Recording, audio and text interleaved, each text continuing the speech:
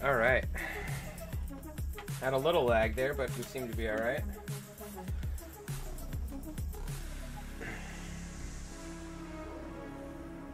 Go ahead and get this camera turned on. Hope everyone's doing well.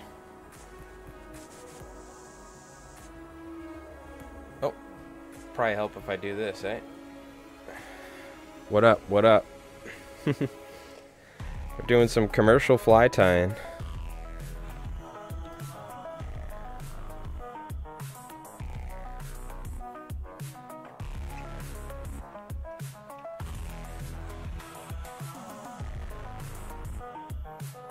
I'll be working on some Bob's Banners, some other flies, but I figured we'd go live. Let me go ahead and adjust this. The music's super loud. God damn it, Jerry. Gosh darn it, Jerry. And we'll go ahead and switch over to our music.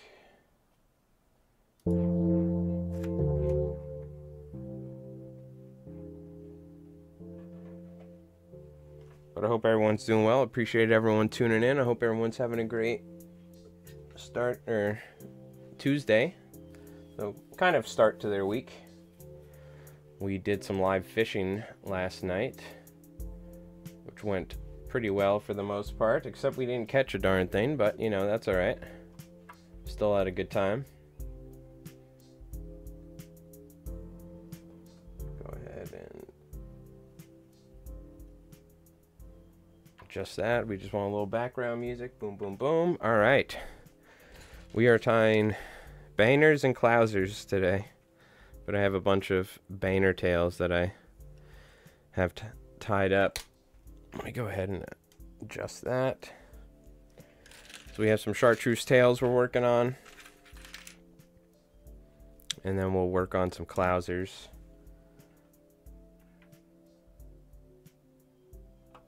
We're just hanging out at the moment. I hope everyone's doing well. Yeah, we did some fishing yesterday, but unfortunately no avail. It was looking beautiful out too, like perfect for some action, but I'm surprised we didn't get any. Fishing a pop lip as well. We're gonna have to tie some pop lips at some point. It's fishing pretty good. The next one though, I want to make the lip little less silicone-y, so it's a thinner lip. I also want to make the fly slightly larger, and I want the lip to be larger as well, because the hook point determines how deep down you can go with the lip, unfortunately. So that wasn't a very large hook that I used. I want to use something larger so we can get a more, essentially some more action out of the lip. Tie a larger lip. Go ahead, do this, scroll. Can I make that? Oh, I can switch. Perfect. That works. So I got some chartreuse bucktail that I'm mixing together from two tails. One of them's an older tail, but for the Bob's Banners, you don't need really amazing material, so I'm mixing some of this less than ideal bucktail with that.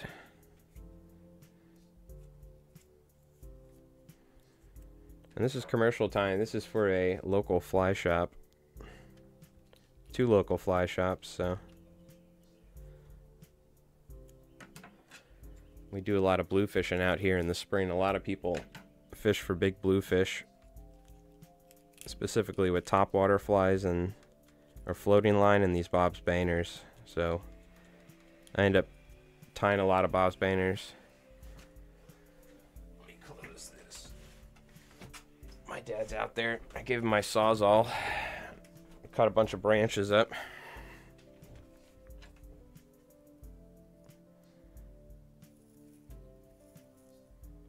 So we're going to be using some flash here.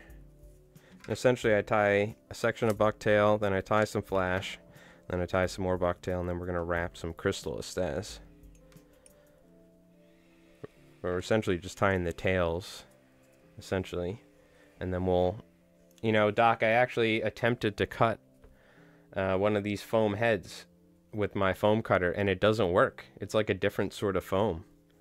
Maybe because it's some sort of closed cell foam or something, I don't know, but my foam cutter, I had to turn it up really high to cut it, and I was like, oh, this is just easier to use a razor at that point. So, because I tried cutting the head at a diagonal to make that pseudo pole dancer, but I couldn't really get it to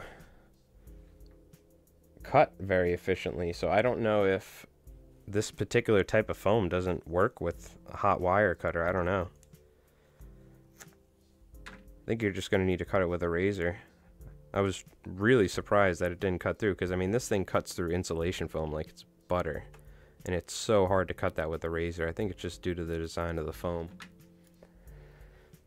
Yeah, but that means we could probably use other types of foam, you know what I mean? That just means we're going to have to go with a different type of foam, is all. I know they used to use a lot of surfboard foam back in the day, specifically for, what do you call it, for poppers. That's how Joe Blados came up with the crease fly. I don't know if I butchered his name or not, but out here on Long Island, he used to use surfboard foam. Stories of his spouse, his wife, going nuts because there's surfboard foam dust all over the kitchen and stuff.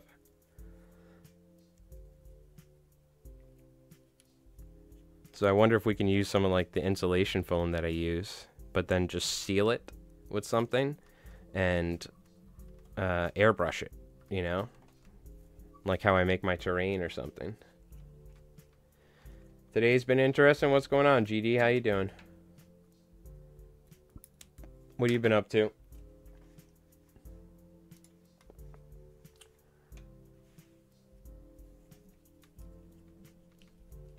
Yeah, eventually we'll probably tie some flies later for my fly box.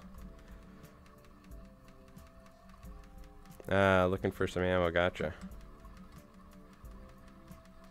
This is the benefit of having a rotary vise right here, by the way.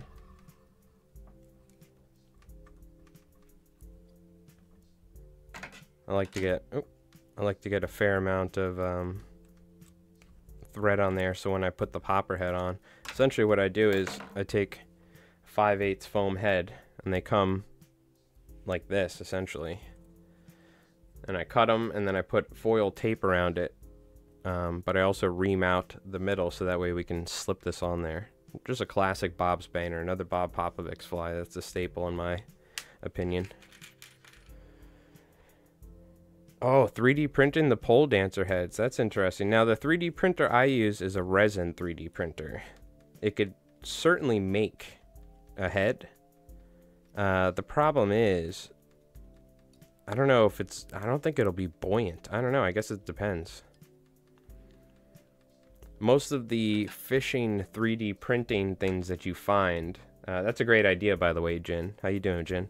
Most of the 3D printing stuff you find are for for FDM printers, and I have an STL printer, which is resin, as opposed to, or liquid resin that's UV cured, as opposed to the spools of filaments that they use with FDM printers. But I could certainly make one. It's not as strong generally as an FDM printer, but I get finer detail with a resin printer. That's why I use it for miniatures. And that's why with an FDM printer you can make all sorts of crazy stuff. But I'll have to look into that. There's all sorts of lures and stuff. I don't know if anyone in the fly fishing community has made an STL for a pole dancer head, though. But yeah, we were fishing some... We can always actually take a look for it. We were fishing some... well, I'm not going to look on stream because there's always not safe for work stuff on these... on these there's always some anime girl or something. What was I going to say, though? We were fishing a DC Dodger kit, which is essentially a copy of a pole dancer, and it is slightly different, but it uses a tube, it uses a lead keel, and it uses a loop and whatnot, but it's a very specific head, and with the right stripping, you literally get a 6-inch side to side, sometimes even more, walk the dog action. So if you're familiar with a pole dancer, you know what I'm talking about. And trying to make those things is really tough. It not only takes a combination of tying them right with like adding a keel, using the tube, and having that float right, but also the shape of the popper head is very important. But not only that, it's just like the weight distribution of the fly. So using these pre-bought heads, that's like a kit called the DC Dodger. I don't even know if they still make it. I bought this stuff years ago. But we're trying to find a way to replicate it. Now, I know we should do some research. There's a very good fly tyer who I've talked to many times on Instagram. His name is Rupert Harvey Flies UK. So maybe we should check his Instagram out, and I've been meaning to. I could reach out to him. I've talked to him before. He's very cool. He reached out to me one day about environmentally conscious packaging for flies, that he found a good alternative. It was like a biodegradable plastic, which was very cool. So he's a real cool dude. Really great fly tyer as well. He does a lot of fly tying for GTs and stuff. But I think he has a jig, like a 3D printed jig, possibly. That's what we should really look into, Jen. A 3D printed jig, and then you slip the foam in there, you cut it. And what I saw him doing, he had the process. He's using the large popper heads, which, if I can find it, I know I have some. They're 3/4 inch is what I used yesterday, but they also have 1-inch heads. And what he did is he drilled a hole from the front side and created a cavity, or I think from the back. I'm sorry, I forget which way, but maybe from the front, so it cups the inside of the mouth. And then he put it in a jig and cut it at an angle, which you could just essentially take you could 3D print a jig. I have jigs for my foam for making terrain for Warhammer and for D&D and stuff like that. But can you add an air cavity with your 3D printer? Technically, yes, and I can structurally reinforce it. The problem is the resin is not necessarily, you really have to clean it properly with alcohol afterwards, and then you have to cure it in the sun because it's kind of almost toxic. So, hey, Slim Thunder, what's up on YouTube? Hell yeah, baby. Smoke them if you got them. Skirt, skirt. On the tube, yep, we got it figured out. We're using Restream, which is kind of working out. I want to test doing 1080p, but I'm going to tell you right now, without proper bitrate on Twitch, streaming at 1080p is not ideal on Twitch. But on YouTube, you can stream at much higher resolutions and whatnot, so I'm thinking about bumping it up to 1080, because I think the folks on YouTube should be able to watch it in 1080, no problem, in HD. The problem is Twitch pixelates stuff. Now, it's normally with video games and streaming games with grass and stuff like that, because the way that the encoding works, it causes it to be blurry. So technically, I might be able to get away with fly tying on Twitch with 1080p, but I'm streaming at 4,500 bitrate or something like that, and ideally you want to bump it up to 6,000 or 8,000, which is you need to be a partner on Twitch to be able to do that. Meanwhile, on YouTube, you could stream at 1440p if you really want, which is kind of nuts. Unfortunately, I've tried. I know one thing: I can only record so long with my camera in 4K. I know that for a fact. If I try and, so I don't know about, and I read people talking about 4K live streaming they've had issues with, but I guess we could always test it with this camera. I'm essentially just capturing what the camera sees. I'm not recording, so there's not as much of a strain on the camera. And we're using an external battery for it.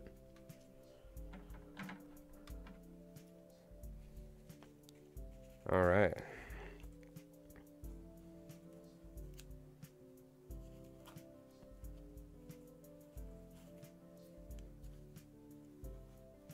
No, knocking them out here. Nope, no, believe me, you don't need to.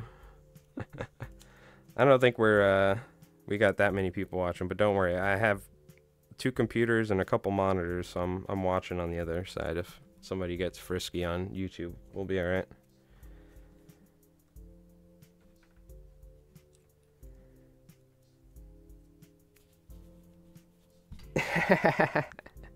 Alright. There you go. Well, the internet's a wild place.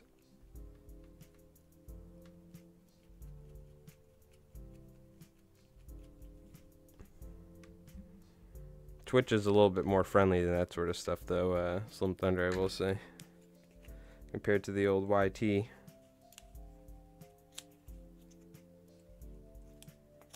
So personally, I may need to refrain from doing my normal LIFliesMike shenanigans. We're trying to clean it up a little bit.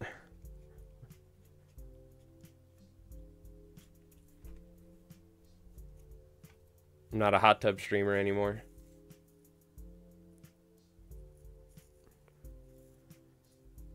But man, yeah, I really thought we were going to catch something yesterday. I'm kind of bummed out. I want to, perhaps I'll go later, but I think we're doing our session 0 for D&D for my buddy, so. But perhaps afterwards I can sneak out and do some fishing.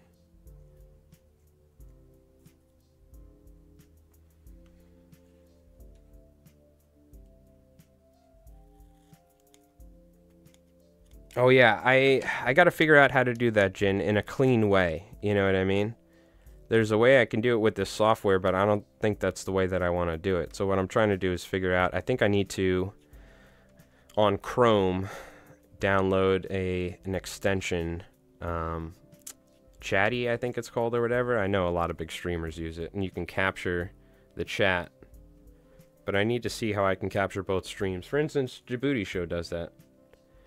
Djibouti Show on Twitch and YouTube, who I've been watching for many years. They have both the YouTube and the Twitch chat up with the like symbols and whatnot. I gotta look into the rules on that though. I know I read something about Twitch. You have to be careful about. I think you just can't promote another platform or something, but I don't know. Twitch is like a new ad or new rules that you can't make an ad about yourself or something. I wonder if remember that old ad we had for the LIFliesMike Fishing Club? Our Twitch ad. I wonder if that would be violating Twitch guidelines or something. Yeah, I'm going to look into that, Jen. We're kind of in the early stages of our multi-streaming, so. I love some good springtime blueberries, Slim Thunder. DJ Short.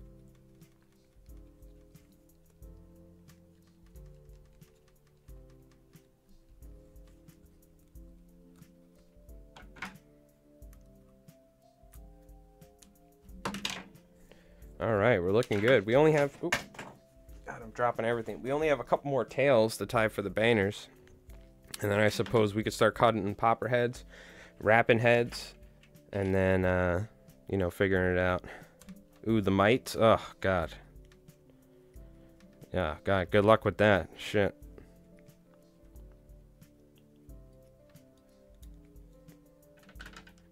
DJ Short, shout out, The World's Colliding. Hey, man. I remember being in high school reading some books. DJ Short has a couple books. Dude's a legend, in my opinion. My buddy out in Colorado is a huge fan.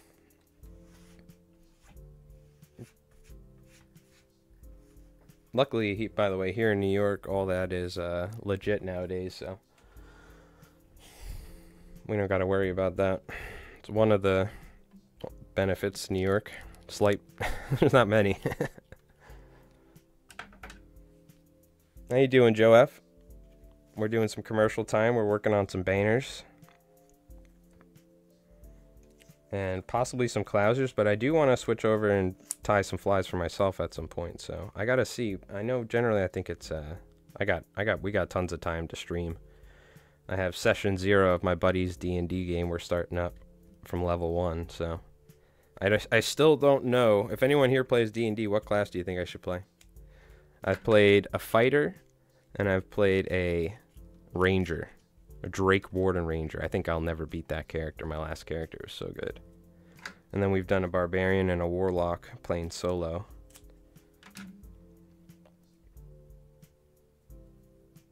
a kinky muffler or a kinky muddler. A kinky muddler.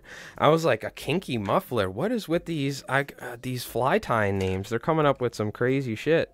Yeah, the kinky muddler. If you think about it, the kinky muddler was one of the originators of a spicy name. Kinky muddler. Yeah, unless you're talking about a kinky muffler. And that's a totally different fly. And in which case, I love it. It makes me laugh. So, were you talking about South African Rupert you were chatting about there? If so, he's a solid bloke that he lives in South Ireland. Yeah, I'm pretty sure that's who I'm talking about. Rupert Harvey Flies, and I think his name is Rupert Harvey Flies UK. I'll look it up on Instagram. We could take a look. Okay, muddler, yeah. Yeah, so here's a fun story, Joe. You want to listen to this?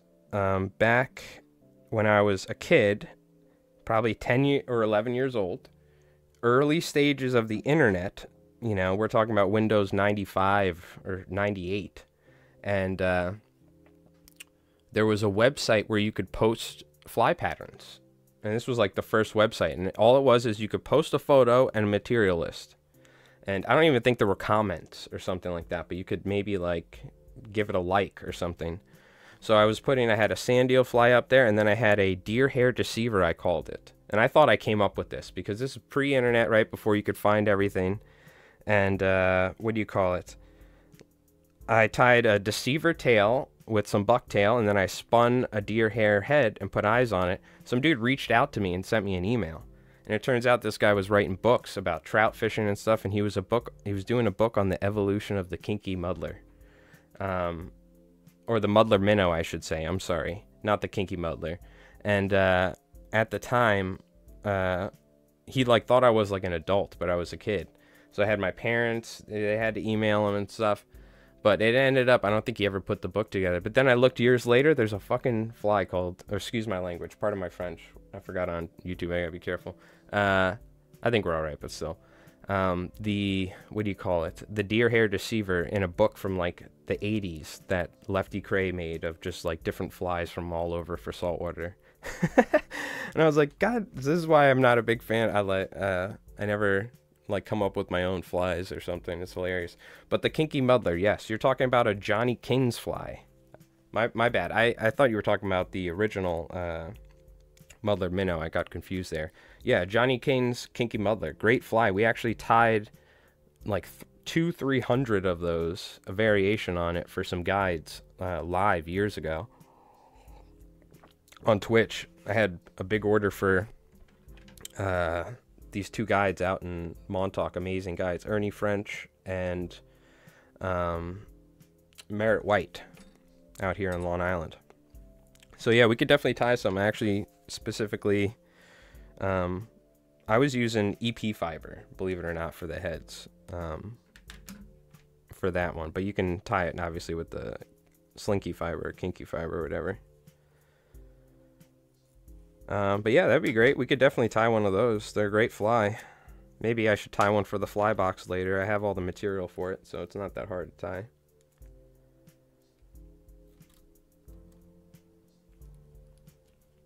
Yes, let me pull up real quick, Doc. I got distracted by all the fly talk. We're looking at two channels streaming at once. Oh, it's just Rupert Harvey Flies is his name. Yep. And quickly, I'll show you. Like you could see how he drills out. He's airbrushing them. This is Rupert Harvey Flies, by the way. You can check them out. Let's see if we can get it to replay so you can see the front. This is how he makes them. And I'm thinking this is our best bet. So, where's that? So he like drills out the middle and then he cuts it at an angle in a jig. Like he's got a jig and everything. He's like banging out a bunch of them. I think you could, but the thing is, he's got like a nice, a lathe, essentially, that he's using for the heads. I'm assuming you could probably just take a drill bit or something. You know what I mean? But he might just sell the heads, too. Maybe we just buy the heads from him. I don't know. Maybe he sells the heads. If I'm not wrong, I believe he sells these little cheat cones for hollow flies. And it looks like he 3D prints them. So he very well may sell the popper heads, I don't know. Or at least we could get the jig or something. But shout out to Rupert Harvey Flies. Check him out on Instagram. He's a really nice dude. I'll have to reach out to him and ask him some questions. It's been a while since I talked to him, but...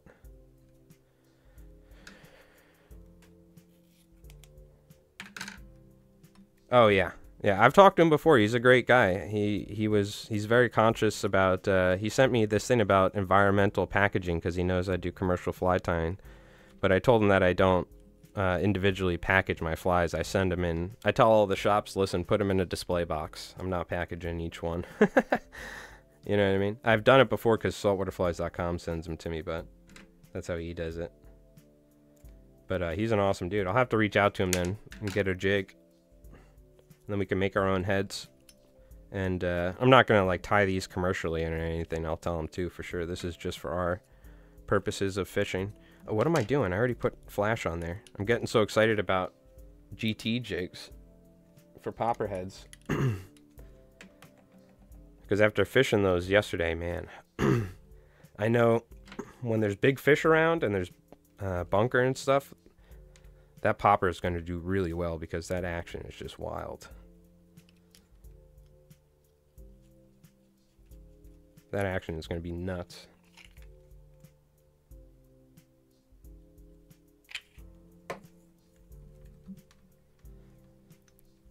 So if there's a way we can effectively make them by not spending too much time and we can get them consistent, that's where a jig comes into play. So that way you can cut it consistently every time, you know? And if it's a jig, I can just 3D print. That would be even better. But if he sells them, that's fine. Because I know he's got a 3D printer.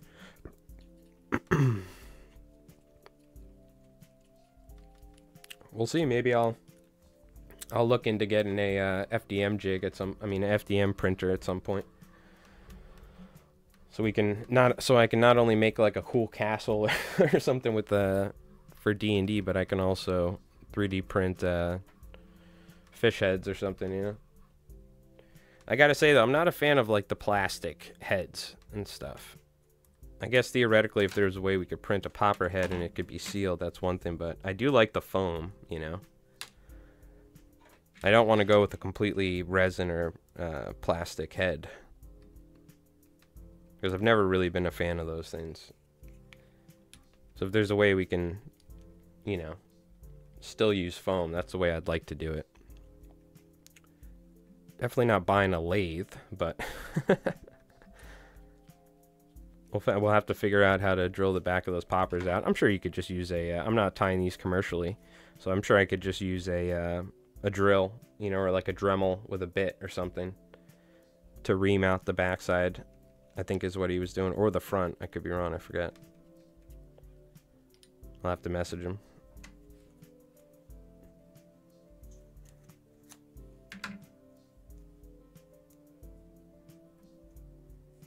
Yeah, we'll see if I get some time today. I mean, I might go down and do some fishing. I guess we'll see. Fake pole dancers from M&D Outfitters, Massachusetts. They've caught a lot of fish. The action is good, but they don't have rattles. Yeah. Well, I just tied a rattle in to that one. You don't have to put rattles. I think with the DC Dodger kit, they didn't even say you had to use rattles. I could be wrong though. It's been so long. The rattles are. It's always fun putting rattles in a big fly like that, right?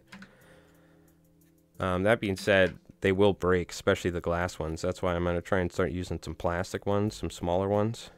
But I've never been happy. I've never found like rattles that I've been really happy with that aren't extremely cumbersome to tie, in my opinion. I got to find like some teeny rattles or something. Not teeny, but like a large enough size to have an impact in saltwater fishing, but not too large, you know. I will say though, that rattle pole dancer, or that rattle DC Dodger I have, has some of the best action. Maybe that big rattle affects the weight of it.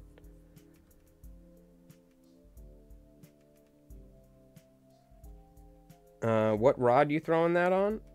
What are you talking about? The one that we were throwing yesterday? That big DC Dodger? We were throwing it on the 8 weight. My arms are killing me. Luckily, the wind was coming at an angle, so we could use the wind to our advantage. But yeah, ideally, I'd be throwing a 9 or a 10 weight with like a Rio outbound short. I was using some crappy fly line and an 8 weight. Not ideal, but we were making it work. But yeah, 9 weight, 10 weight, specifically a 10 weight, I would figure, because this is a big fish fly. I mean, you'll certainly catch smaller fish, but this is, you know, if I had this set up on a on the bunker boat, I'm telling you right now, I could do some damage with that popper, because it's all surface action. The fish come up, and I mean, we have bunker falling off our, you know, it's a 25-foot Carolina skiff, and the bunker fall off, and the striped bass come up and eat them, like as they're falling off the boat. Like, I've seen some crazy stuff. Every once in a while, I'll just throw a bunker into the water, big splash, and they smack the water, and they're kind of stunned a little bit, and then boom, this like giant bass will come up and eat it, and we're just sitting there laughing. So if I bring that, I'm telling you right now, if I have the opportunity, whew, I just gotta find, even if I'm not bunker fishing, I just gotta find bunker schools and whatnot. You just have to find one that's being pressured, which is not always easy. Ooh, some lemon cookies, nice.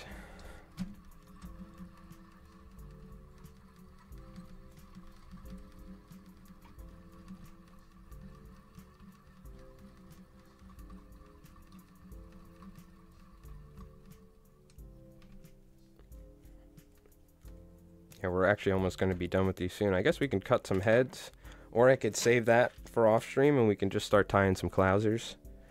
I have another, I don't know, 24 eyes to tie on to some hooks, and then we start tying the tails for those. Oh yeah, no, I've heard of that, especially like shrimp boats, squid boats. They have sharks and tuna that just follow the boats. You can actually follow them and, you know, catch fish, from what I've heard. Happens up here as well. But yeah, you would think like all the noise and this and that the bass would be spooked, but I think they know what the deal is with us. And it's literally a free meal. Even if there's like all this noise going on, there's all these bunker that are freaking out. And it's like the dinner bells are turned on, you know. So if I did some traveling, I don't know if some of these spots have service, honestly, but man, there's some spots that I've learned about that probably hold some pretty big fish in the next, you know, month and or, you know, into June.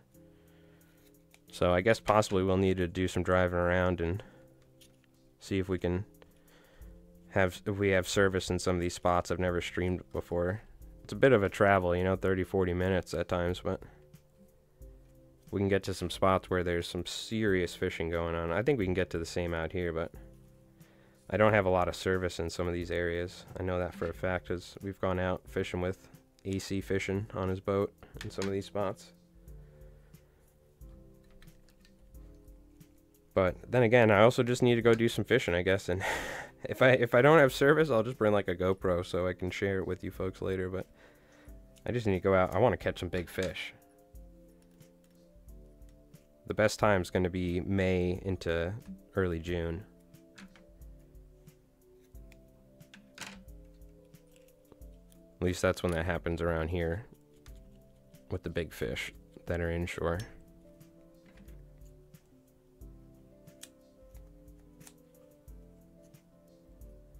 Yeah, what class am I gonna run in D&D for this new set campaign? I kind of want to go like an old wizard. The classic old wizard trope. Crazy old man is what I'm thinking.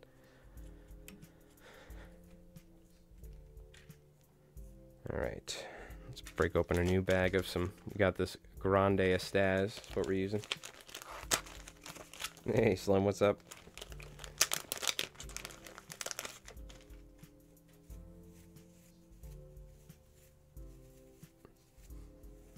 They got fancy with this one. They coiled it up and tied it. I've never seen that before. Usually it's just shoved in there.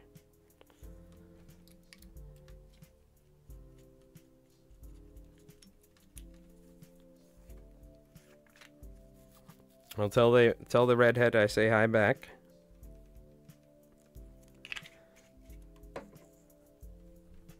Hope you guys are doing good.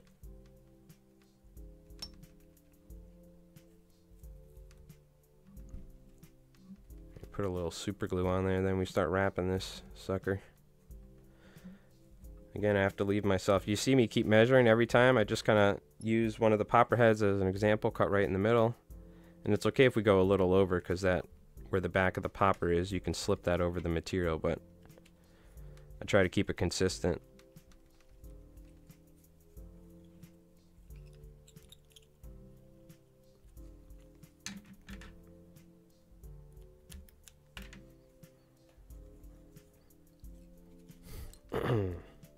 Alright, maybe change this on here in a bit. I was trying to come up with some new beats. Wasn't really happy with a lot of them. By the way, if you guys haven't on Twitch, check out Alaskan Outdoors.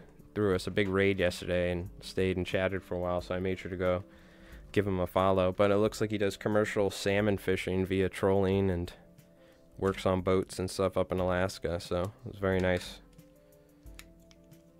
Make sure you check him out on Twitch, all you Twitchers. Alright, we got the last banner here. Unfortunately, I still need 6 more hooks for a total of 2 dozen, but so I gotta get another pack. We almost got those done. I just gotta real quick. I guess I could show you how we do the heads and whatnot, but just so you have an idea. Then we'll switch over to some clousers.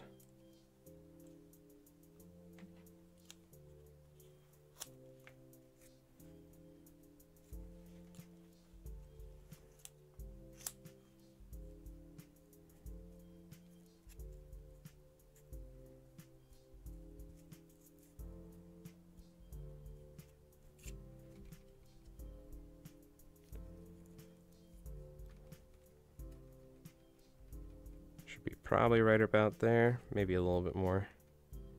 Nope, right about there. Spot on. Using my eyeballs.